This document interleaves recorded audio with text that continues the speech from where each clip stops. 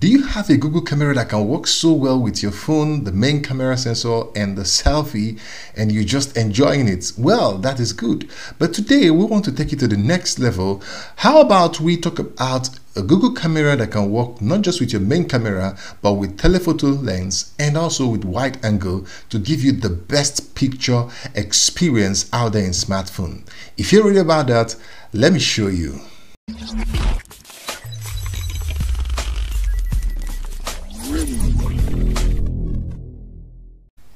Welcome again to Smart Depot. Today we're going to be talking about Google camera and using auxiliary camera sensors or secondary camera sensors. This is very important because while some people are finding it difficult to even find a good Gcam for their devices, we've done loads of video on how to find the Gcam, how to do the settings. So if you're watching for the first time, just click on that subscribe button and then you can check out our playlist on Gcam for a whole lot of things you want. So if you've done that, let's just go into the video. If you watched our latest Gcam advanced setting, you will know that my favorite Gcam camera is Gcam 7.3 by Parrot, the version 1 and version 2.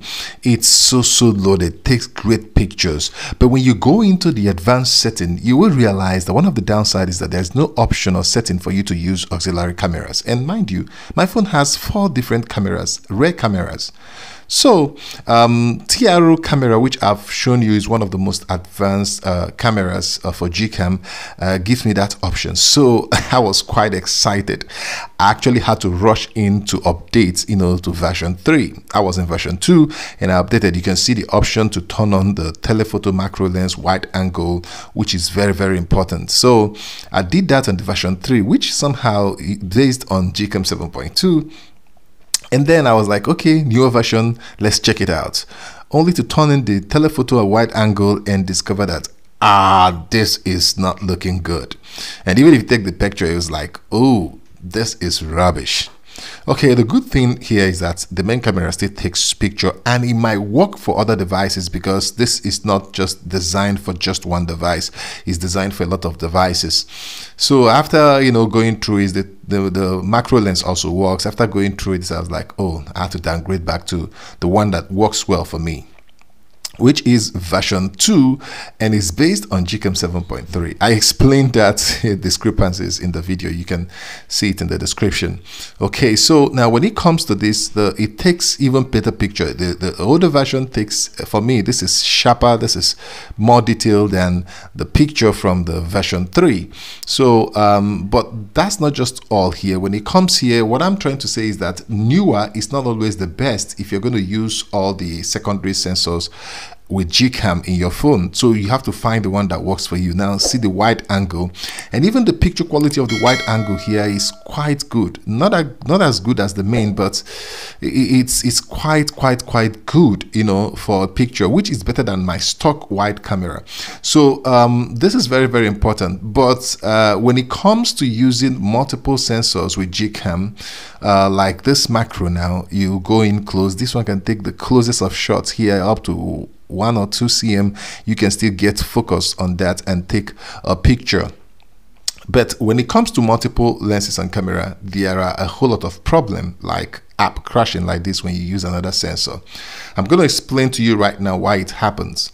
When you're using a Gcam that can work with multiple sensors, one thing you have to know is that you have to return back to your main camera before making a switch. Else, if you try to go from like the macro lens to the gallery, it might crash. As you can see right now, I'm going to move from the main camera to the gallery. It wouldn't crash. It will show me the pictures. I can scroll in and see other pictures if I want.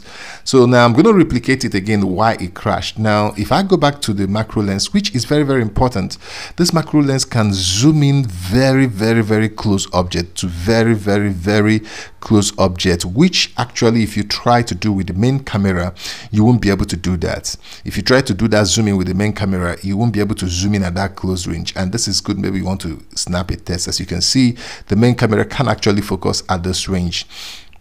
So that's one of the important things. I actually don't use that macro lens all the time, but it has a reason. So if you switch from this macro lens right now to the gallery, the app is going to just crash. Why? And I'm going to explain why. So because some people have actually been having this problem, app crashes with Gcam, especially Gcam that is using multiple lenses. It is because that the basics here is on the main camera. You have to stay in the main camera to go to make any switch, be it to video, be it to portrait, be it to night side, because all these things are coded to work with the main camera. So as you can see now, portrait, video, everything with the main camera selected is working. So always keep that at the back of your mind, because some people have actually told me they are encountering crashes. So if you go to the macro lens and try to select portrait, app crashes because it cannot handle that function from the macro lens.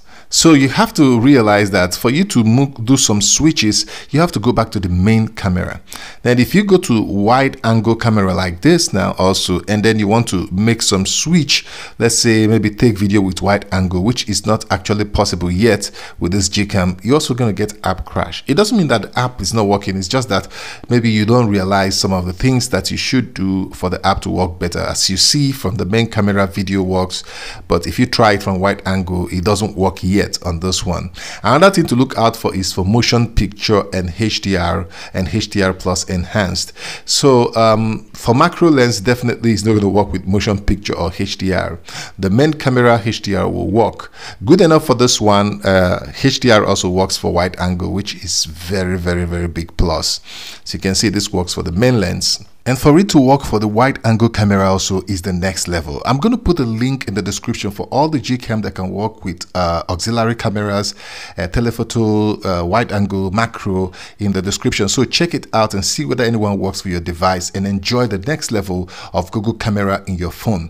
So that will be about that. Make sure you drop your comment in this comment section. Click on that subscribe button, like, share.